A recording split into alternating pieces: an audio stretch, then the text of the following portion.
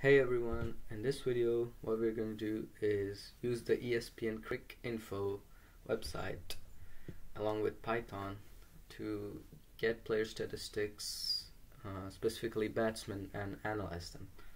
So without further ado, let's just get started. First, you would import all these modules, Pandas and NumPy, pretty standard stuff, matplotlib also. We're gonna obviously use web scraping in this because that's how we're going to get the stats from ESPN. They don't have a specific API, at least not one that I know of.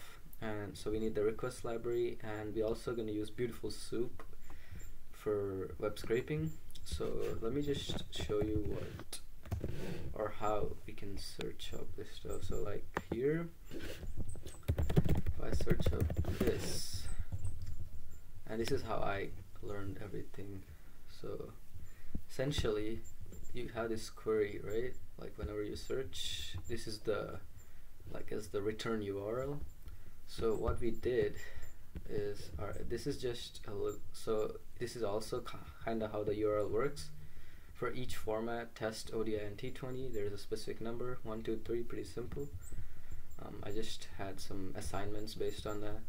And here, so as you can see, URL, this thing right here matches with this. So that's how the search works. And first we get the whole page, right? So we get this whole response. Then we have Beautiful Soap, and here is all, like, Beautiful Soap is obviously really powerful. So essentially it, like, kind of does its parsing using a HTML parser. Then inside that Beautiful Soap, essentially first, the only thing we need is me inspect code on this, and I'll show you what we need. We essentially only need a player ID, and the player ID is right there. So honestly, like, if you click on this link, the href takes you to that player ID.html. So once I do that, we'll go to this new link, right? And after this, well, essentially all the stats would be, one second, I believe it would be view test records, batting innings list. And here you go, here's like every single innings Virat Kohli ever played, international of course. So we just want this table right here, and as we basically tell, so here we're actually just stripping the player ID out of all the link from, if you remember, if we go back, when I inspect code, we just want this link. I need not even the link, we just want the player ID inside that link. And once we get the player ID, we do another query using this URL format. The only thing we would change is this /.html. This is where the player ID comes in, and there we input the player ID, as you can see, using fstring. And also the format of the game, that also matters. So that's where this top 3 lines come in, 1, 2, 3. Yeah, once we do that, we get the player ID, and then here Pandas is super powerful. When you say .read HTML and give it a link, it just automatically reads off all the tables on that page, which is amazing. And just based on some trial and error, I realized I needed the 4th table, which is at index 3 obviously, to get all these lists, this list of innings right here. So once we get that, alright, let me just run these commands super quick. So I'm just running them, and these are already ran. You can see the head and everything, but just to make sure once again. And here we can see the first 5 innings. This is essentially the same as what you see here. Obviously it looks different. And now we can start analyzing this stuff. So I didn't do some crazy stuff. I just wanted to analyze how the batting average changed and how many hundreds they scored over the course of their career, be it tests, ODIs, whatever it is. I also needed to do some basically some pre-processing here, because I can't find an edge case here, but if the batsman is not out, it basically has this star, and it's kind of messed up. This runs column, it's not really a number, it's like a string. So I had another cleaner version of runs, which is all numbers. And during this analysis, obviously batting average, there's a bunch of edge cases, division by zero, all this is like, anyone can do it. It's just trial and error. It's going to take time obviously, but definitely not a hard thing to do. And we also, as I said, we also kept track of the hundreds. And once we're done with all the data, then we added these columns into our original data frame, these two lines right here.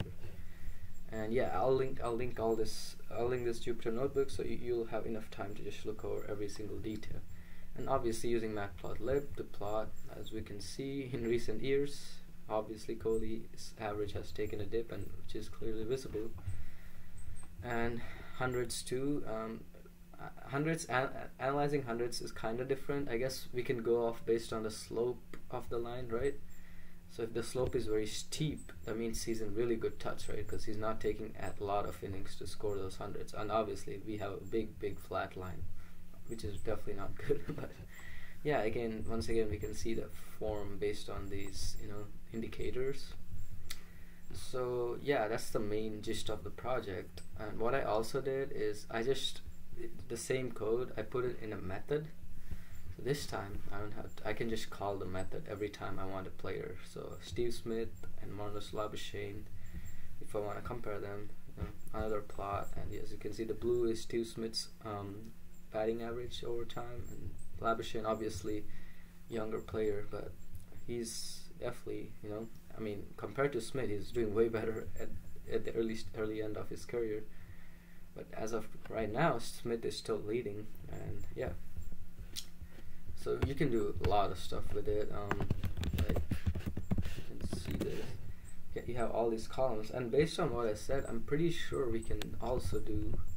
Obviously, we can do ODS and T20s. That's just a different format. But I'm pretty sure we can also do bowling records. We just have to figure out these, how the URL is encoded, and go back, and while we're web scraping in these early stages, just make sure we get the right encodings and everything, and that would make sure it works. But yeah, it's just a little side project I did, just for fun, to see how things go. And I might do a part 2 with a little bit of ML, not sure, depending on if I have time. Just, I don't know, maybe a predictor of total career runs based on, first 100 innings. I don't know. We can do a lot of things using ML, obviously. But yeah, for now, this is all I wanted to do. I just wanted to do some data pre-processing and add some new columns, just some visualization and whatnot. And as I said, I'll link this so that you guys can definitely build up upon it. And yeah, I feel like this is super powerful. Beautiful Soup and Pandas, obviously, as I mentioned earlier. So you guys should definitely, further explore for sure, because I just did batsmen so far. You can probably do bowlers, so you can do a lot more statistics and whatnot. So yeah, thank you for watching, and just let me know if you guys have any questions, either regarding this or in general. Thank you.